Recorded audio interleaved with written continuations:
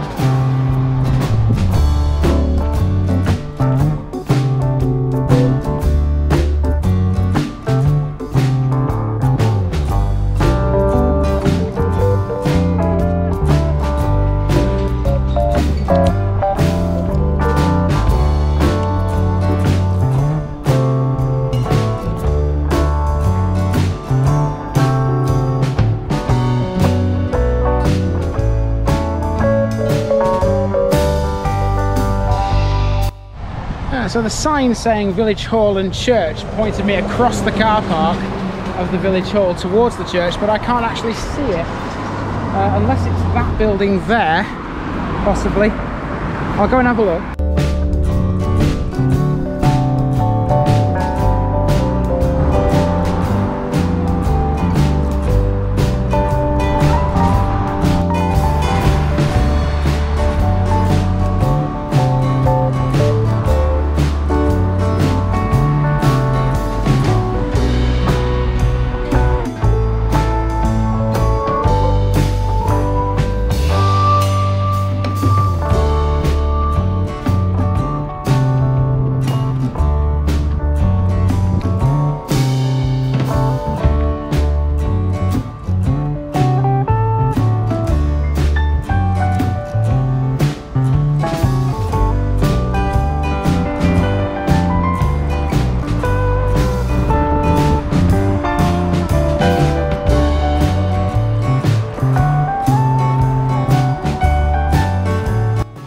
So the only bad thing about the church being the other side of the main road here is that it would have taken me away from the school, which is why I went back through the village hall and then back onto the A637 this way. Okay, now to go down the A637 because it's going to take us towards Yorkshire Sculpture Park and past a large memorial on the way.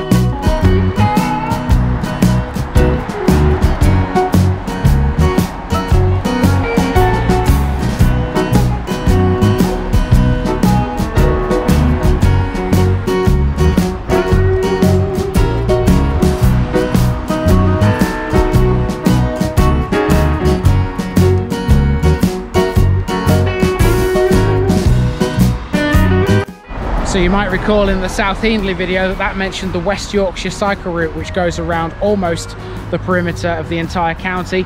It comes through here as well. There's a blue sign saying West Yorkshire cycle route outside the Manor House. Right, my next job is to walk down Park Lane. Now if you follow Park Lane all the way to the end, you do end up in the Yorkshire Sculpture Park. So let's see if I can get into it.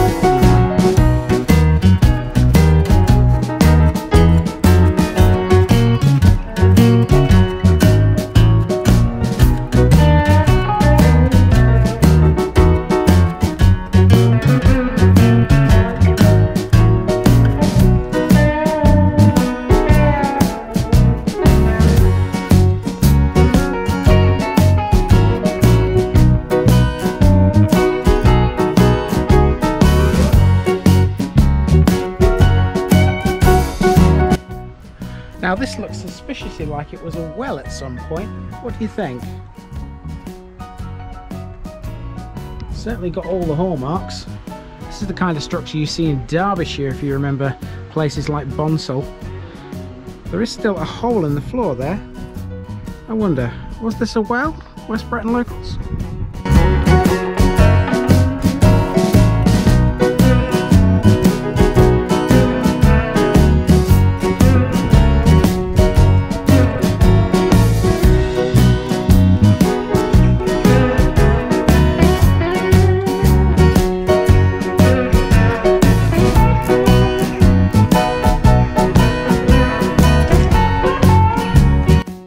Right, so as I thought, I'm here at the Park Lane entrance to Yorkshire Sculpture Park, and as you can see, things have changed since I last came here, because I can't get in now without a ticket. The way it used to be, the last time I came here, was you just paid for the car park and you were able to wander around the grounds and around all the sculptures and Bretton Hall and things like that completely free of charge. The only thing you literally paid for was the car park. But I would imagine, seeing as COVID has had an effect on the world, that is now different, and of course now you have to have a ticket to get into the Yorkshire Sculpture Park, which is a massive shame for this video because there are some fantastic things in that sculpture park. I can tell you for a fact that there are, and just to prove that, we're going to go to today's picture bit now, which is going to include a lot of pictures that I took myself the last time I came here.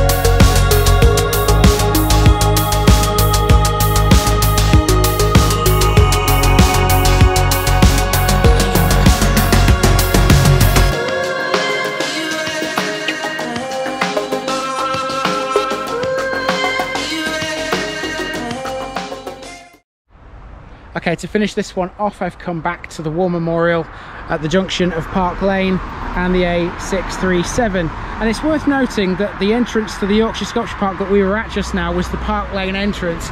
The main entrance is off the A637 that way, back towards Barnsley, just in case you're planning a visit yourself. It's a bit of a shame I can't get in at the moment, but there's nothing I can do about it. If it's an advanced booking system only, not really much I can do.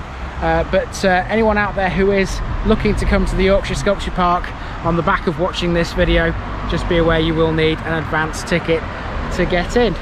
And that's it. That's the parish of West Bretton. 22 down now in Wakefield. We've only got 8 to go, and it only seems like yesterday that I was starting Wakefield. I've gone through it quite quickly. I'm quite proud of myself, to be honest.